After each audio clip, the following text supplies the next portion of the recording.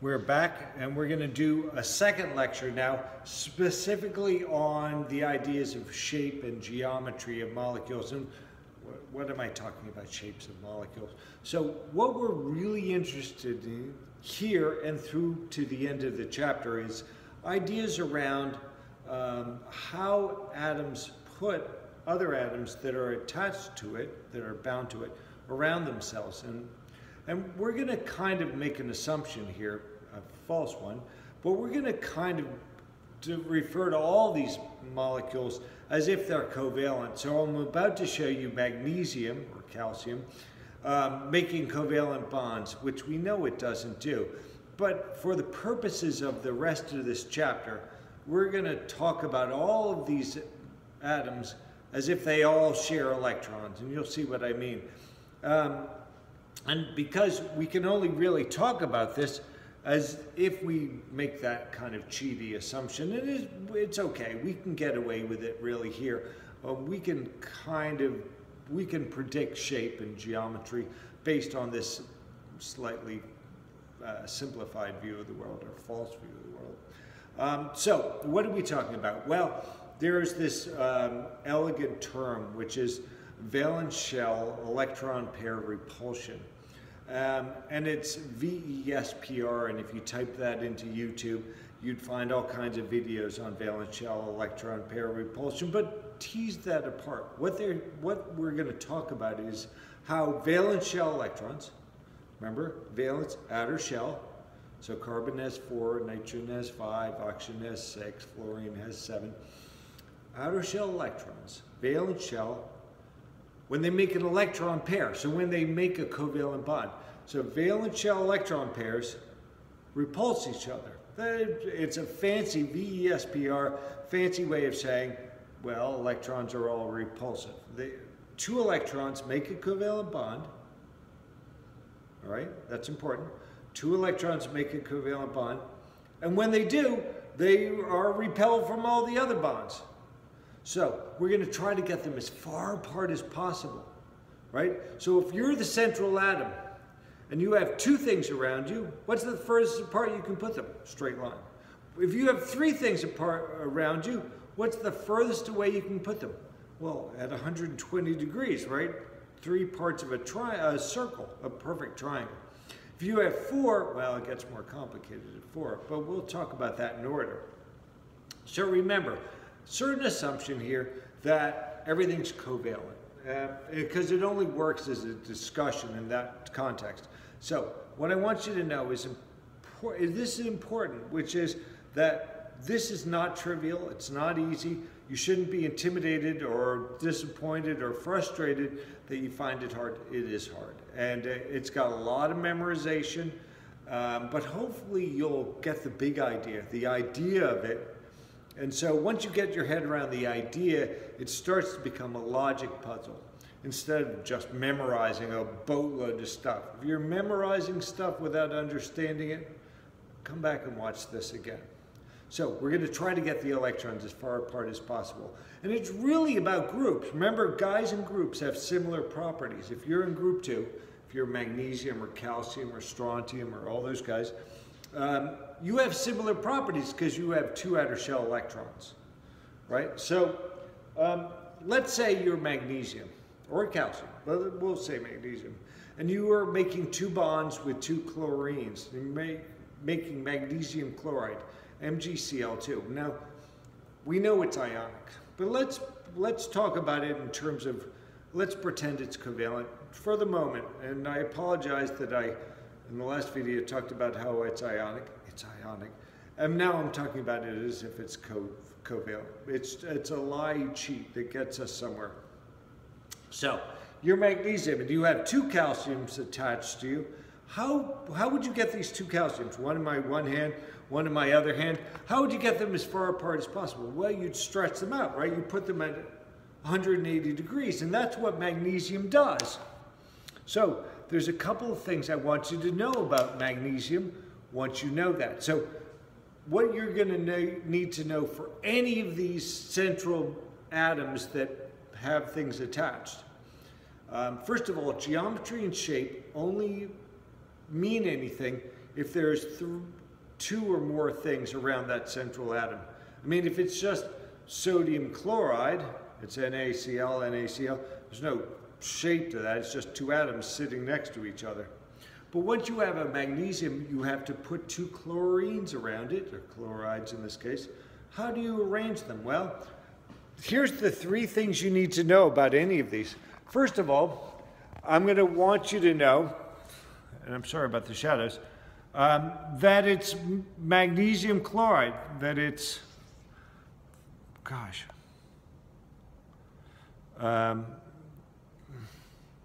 sorry, let's see if I can do this. Well, I guess I can't.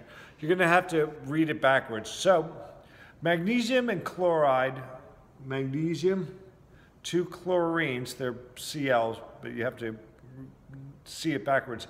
The furthest apart you can put them is 180 degrees. So, a couple of things you're going to have to do. You're going to have to know what its geometry is, right? Well, how does it arrange itself in three-dimensional space? Well, it's a line, so we call it linear. You need to know that, linear. And of course, if it's a linear, it's 180 degrees. Apologies for it being backwards on this video if it is. And then the other thing to know is that this is called the geometry. It's the geometry of the molecule. Well, it's also the shape. The shape of the atom of the molecule is based on the geometry. So geometry and shape here are the same, which won't always be true. There will be molecules coming up, chemically bound, covalently bound molecules, in which the geometry and shape of the molecule aren't the same, but only the last two I do. So, what's the next one? Well, the next one I want you to know about is group 3, of course. Boron or aluminum, those kind of atoms. They have 3 outer shell electrons. So they can make 3 bonds. They would make 3 bonds. They'd make 3 bonds. Sorry, I'm fooling around here. Make 3 bonds with 3 different things. Let's do aluminum again. So if you have 3 chlorines again.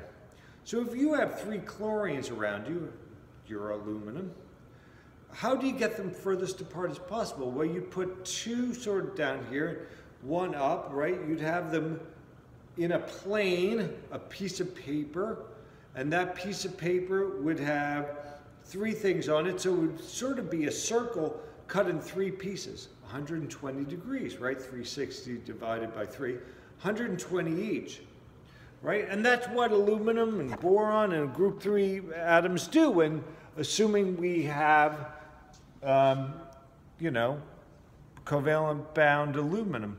So here's aluminum. You can see the Lewis dots for the 3 electrons of aluminum. And here's your 3 chlorines. This is aluminum chloride, but we're pretending it's covalent. What's its geometry is your first question. Well, notice 3 atoms as far apart as possible. They're at 120 degrees. Not only that, they're in the same plane. Literally speaking, these 3 chlorines are in the plane of the board, as is aluminum. Right? Because if one of these chlorines came out toward you, it would actually get closer to the other 2 chlorines, and it would snap back into the plane of the board. So the first thing you ask yourself is, how do I describe this geometry? Well, it's a triangle. 1, 2, 3. It's a triangle, and it's in the plane of the board. So as long as you say that it's triangular and planar, or you say triangle, plane, or you say planar, triangle, or triangle and plane, any way you can say that, I'll be thrilled. But you will be asked this, you know, you'll be asked, how do you describe the geometry of aluminum or boron? Well, you'd say it's planar and triangular, or trigonal planar, or whatever. And I'll ask for the bond angles, 120 degrees. Hopefully that's logical, right? You're breaking this circle up in 3 parts. 360 divided by 3, 120. And again, geometry and shape are the same idea. backwards though it is, geometry and shape mean the same thing. So just like the last one, geometry and shape are the same thing. So if I ask you for the shape of the molecule of aluminum chloride, or if I ask you for the geometry of aluminum chloride, you'd say it's a planar triangular shape, it's a planar triangular geometry, it's 120 degrees, and that's really the whole thing. Now, you and I care about carbon. Carbon is the most fascinating molecule. We saw methane before. Remember I did in the last video, and in class, we did methane, CH4, and we drew it as a Lewis dot structure. We drew it with bonds. I'm going to do it again because it's worth doing again. We drew it with bonds, meaning we drew a line that indicated 2 electrons. Remember, each line represents 2 electrons. I'm doing it in here, right? And these are 2 electrons. Those are 2 electrons, and that's 2 electrons, and that's 2 electrons. That's methane. But we can imagine, we know that, it's weird watching yourself on video, we can imagine that this is not the geometry, not the 3-dimensional arrangement of methane, because it's illogical to think that you would put 4 things at 90 degrees, right? See how you break a square up in 4 pieces? It's 90 degrees, 90 degrees. I can get them further apart if I put them in 3-dimensional space. And that is true. You may or may not have heard this in a high school geometry class, but what you can do with 4 things is you can push them into 3-dimensional shape. And here it is. Here's methane. This is a molecule of methane. The black sphere is carbon. These are 4 hydrogens. I'm going to hold one. And you can see that no matter how I turn it, it's symmetric, right? You don't know which carbon, which hydrogen I started with. They're all the same.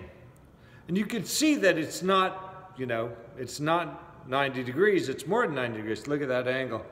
Oh, there you go. Look, it's more than 90, more than 90, right? This one is more than 90, right?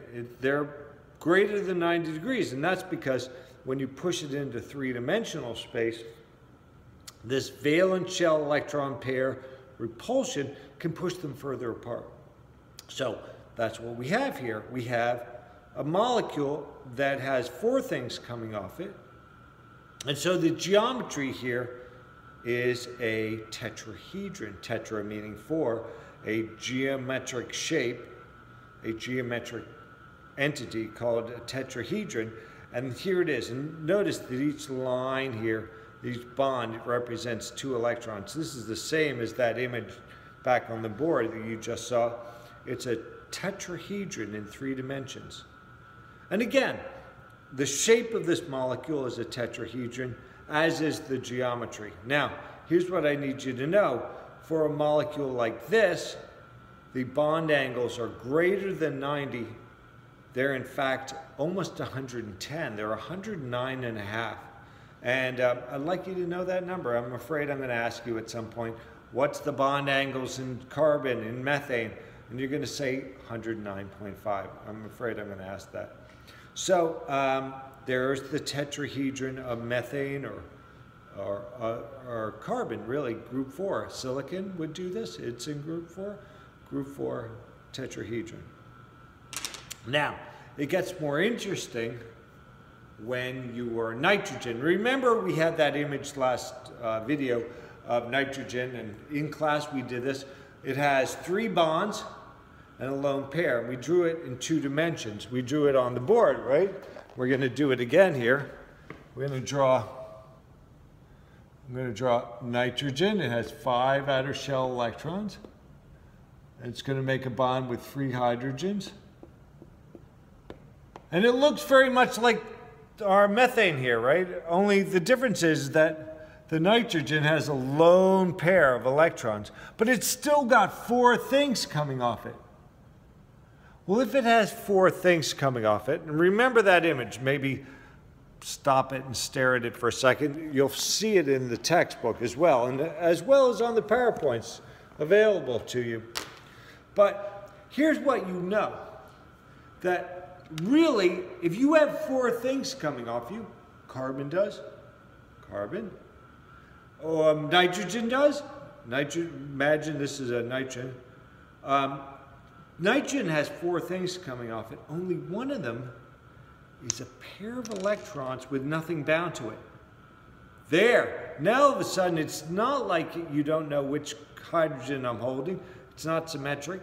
It's got this lone pair here, right? 2 electrons. And so one thing you notice, because remember, in each case, I'm going to want you to know the geometry and the bond angles. One thing you notice is that the geometry for nitrogen, like in ammonia, or for phosphorus, right below it, one thing you're going to notice is that the geometry is still tetrahedron. It's a tetrahedron. It still is, right? I mean, all I did was pop a hydrogen off. And so the bond angles, well, in truth, because these electrons are alone, these atoms get a little closer to each other, but for our purposes, we're going to say that the bond angles are still tetrahedron, 109.5. Why not say that? It's secretly 107, but if you say 109.5, I'm happy with that. So here it is, the geometry is still 109.5, but, and the geometry is a tetrahedron at 109.5, but if someone were to get out a atomic kit like I am playing with here and get the sphere that is nitrogen, nitrogen has 3 holes in it for 3 hydrogens. This is nitrogen in my kit, and I'm pretending this carbon's a nitrogen. These are the same. In other words, here's ammonia, NH3, with a lone pair. That's the geometry. It's a tetrahedron, right? Still a tetrahedron, just one's a lone pair. Still 109.5. But when you look at the shape of the molecule, which, you know, there's a lone pair sticking up here. But that lone pair is not part of the molecule. It's just a lone pair. It's electrons. Now I'm talking about NH3. What's the shape of this molecule? Here's ammonia. How would you describe this? Well, it's a triangular shape, but it's not flat like aluminum, right? It's not 120 degrees. It's 109.5 because they're closer to each other. And so it's a pyramid. Look, it's a pyramid. I don't know how to indicate it. It's a pyramid. It's a 3-sided pyramid. So here's the tricky part of this discussion. Aluminum or boron or those guys, what am I talking about? Gallium in group 3. They have 3 electrons, so they put them 120 degrees. It's a planar and triangular geometry, a planar and triangular shape. However, watch this video twice, because here's the important point. For nitrogen, the geometry is tetrahedron. Nitrogen, NH3, right? But the shape of the molecule is not tetrahedron. The shape is now different because of the lone pair. The shape of the atoms is a triangular pyramid. Not a triangular planar shape, but a triangular pyramid shape. Okay? So, triangular pyramid shape, tetrahedral geometry, and so 109.5. One more to go. One more is oxygen, and we care about this obviously a lot because there's water. Red is famously in your molecular models kit. Red is water. Oxygen makes 2 bonds and has 2 lone pairs. We talked about that in the last video. 2 bonds, 2 lone pairs. So there's the atom making bonds. We already can see that it's got a weird shape, right? And here's the video. Here's the drawing we did last video. We said oxygen, right? 1, 2, 3, 4, 5, 6. It's in group 6. If you're not sure, check the periodic table, which means that it can make 2 bonds to hydrogen and have these 2 lone pairs. Now, what's weird about this? Well, first of all, 1, 2, 3, 4. 4 things coming off it. 4 things coming off it. 4 things coming off it, right? So, what does that mean for water? Well, that's why water is shaped like it is, right? So its shape is this weird thing, right? Because once again, like ammonia, you have to think of it in 3 dimensions. Let's talk about the geometry. So here's methane would have a hydrogen on here, CH4. Nitrogen, you pluck 1 hydrogen off because you have a lone pair. So you have NH3. Bang, H2O. Pluck off another hydrogen. Pretend this is oxygen in the middle. And now you see the geometry of water. It's H2O, right? So there's H2O. In fact, I've got these 2 molecules, right? They're both pretending to be H2O. Now, this tells you about why that other one is that bent or angular shape. And that's because it's still a bloody tetrahedron. Look, I'm still using the carbon kit, right? So it's still got the geometry of a tetrahedron. It does. It's a tetrahedral geometry. However, its shape is different now. Look, its shape is just the atoms that are making bonds. And this is probably something you've seen before, right? The sort of Mickey Mouse alien antennas thing that's water floating around. Really got this strange geometry and shape. But it's got that shape because of this geometry. So, what do you need to know about oxygen or sulfur? You need to know tetrahedral geometry, just like nitrogen, just like carbon. But shape is different. For carbon, the shape is still tetrahedron. Geometry and shape are the same. For nitrogen, it's trigonal pyramid. For oxygen, like in water or H2S, look at the shape. It's what's called a bent or angular shape. Right? So I've got up here a quick summary of this so that if you get this far in the video, and congratulations if you did, I've got all of them again. So here's magnesium. Remember, geometry equals shape because there's no lone pairs. Linear, 180 degrees. Now, group 3, because it's got no lone pairs, geometry and shape are the same. It's a planar and triangular geometry and shape. It's at 120 degrees. For carbon, look at my 3-dimensional drawing. It's a tetrahedron, which makes it 109.5 degrees. And again, geometry and shape are the same because it's got no lone pairs. Here, look. Now, I've got the same, notice I'm doing the same drawings with a little hash and dots going back. There's the wedge coming forward, the dots going back. But now because of 1 lone pair, geometry and shape are different.